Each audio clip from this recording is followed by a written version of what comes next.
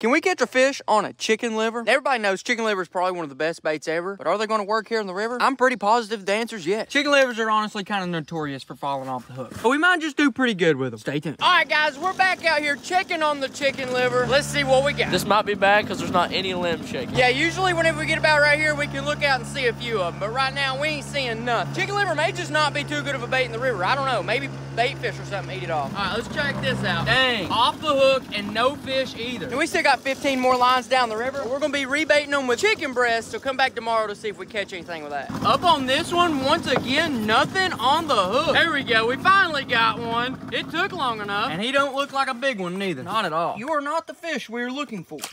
I'm just gonna be honest, guys, right now we're about half done with the lines and only that one fish. Man, for the stinking chicken liver, I don't know.